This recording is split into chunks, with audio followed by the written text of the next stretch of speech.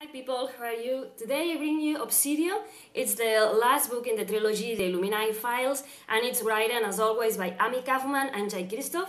And I have to say that the last book is so good. I have loved the last book as much as I did the first one, and I have to say that I'm pretty happy to say that this story it's so perfect, it's so round, everything is connected, everything makes sense at the end, and it's amazing. I have to say honestly that I have loved this trilogy. It's been like a wild ride because the way in which it's written and that you have the different reports, military reports, surveillance reports, and you have also the fragments with the Aidan intelligence and the different chats and conversations, and there is also drawings and things like that. All of this has been like an amazing way, and you also have like comics written and drawn by Mary Lou.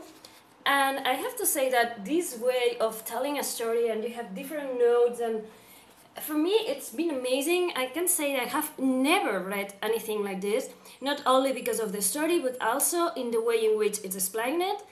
And I have to say that I'm completely in love with this collaboration between Amie and Jay. And this book, this trilogy, it's been something that for me has been amazing and one of the best books that I have read, not only in this year but probably in all my life, I can say. I have to say that in this book we are going to find the resolution of everything that's going on in the previous two books. And if you remember the first books, we have this trial in which there is a jury and they are going against BeiTech because they are saying that they did something illegal, that they did something on Kerenza. And we have this interlocked with the Illuminati files. In this book we are going to see what these are exactly. We knew, but we are going to see how they came to be and why, and we are going to find like the final battle between the survivors and the BeiTech goons, and we are going to know how everything ends. So for me it's been amazing, and sometimes when you are reading a trilogy you are scared because you're afraid that the last book doesn't sum up all the action and all the things. But in this case I have to say that this last book, it's really like the crown of the story, because everything, as I say, makes sense, and the story it's explained and closed in a satisfactory way. I was never thinking, okay, that doesn't make sense or anything like that, because everything, it's so connected, it's so well written, it's so well explained, everything makes sense at the end. And yeah, I love these books. As always, with the previous reviews that I did for the two previous Illuminati books, the Illuminati and Gemini, I'm not going to explain much, because one of the main things about these books is that they surprise you in every turn, because there is lots of actions that you are not expecting. But we are going to find the characters from the two previous books, and we are going to find that they are more or less friends. We have Kady, we have Hanna, we have Nick, Ezra, Ella, and all the people from the battleships and spaceships and all the ships, the people that survive. We are going to have most of the action going on Kerenza, the survivors from the first of the survivors of the first attack, the bio attack, and we are going to see how life is sorry, I'm trying to say so many things at the same time that it's like, phew. We are going to see how the survivors are living their life and what it means for them to be oppressed and under the thumb of BeiTech. And we are going to find new characters that are going to be like pivotal in this story, and we're going to see so many things. It's amazing. I have to say that I have been surprised how well all this matching works, and obviously we're going to see Aidan, which is by far my favorite character, and he isn't even alive. He's an artificial intelligence, but he's amazing.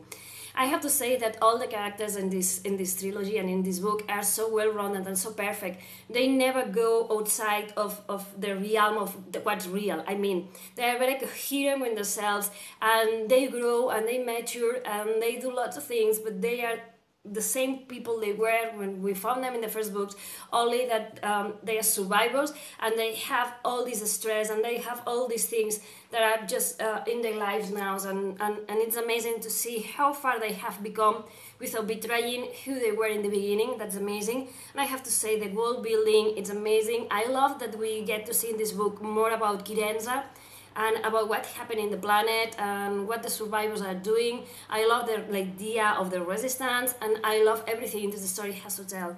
Really, as you can see, I have like tons of things I want to say and tons of things I don't want to say because I don't want to spoil the book for you. But we are going to find a very dark book because there is a lot of things going on. This is war. This is the result of people fighting each other, of people losing their humanity, of people killing just because they have been told that they have to control a situation and the situation escapes of their control and they began forgetting what being human are. And we are going to find that in war not everyone wins. We are going to find mutinies, we are going to find lots of things. This book is very real. That's something that I love about these books. It's not all like happy endings and perfection. We are going to lose people, we are going to see horrible things that happen in war. We are going to find a lot of criticism about that thing, about war, about people just being told they have to do things, about how sometimes people are expendable in war. We are going to find lots of things that we are going to be hurt when we are reading, and we are going to have to think very strongly about our positions in this book. It's not an easy read. It is because it's a very fun way in which it's explained. It's very visual, it's very powerful, but it's not easy in the fact that it makes you think about what it's being human, what it entails, and what we will do to survive. So it's a very powerful trilogy. It's amazing. As I said before, if you like a space opera, if you like a sci-fi, if you like dark stories, if you like stories about survival with artificial intelligence that somehow, some way began to be more more well, you know how Aidan was in the first books. He was kind of a psychotic killer or something like that, but he begins to see more in himself, and we are going to see more about himself in this book, how he begins to destroy parameters and become more human or have a conscience, if that's possible.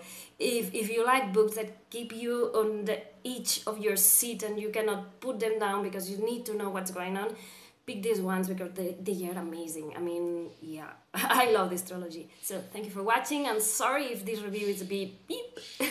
Bye!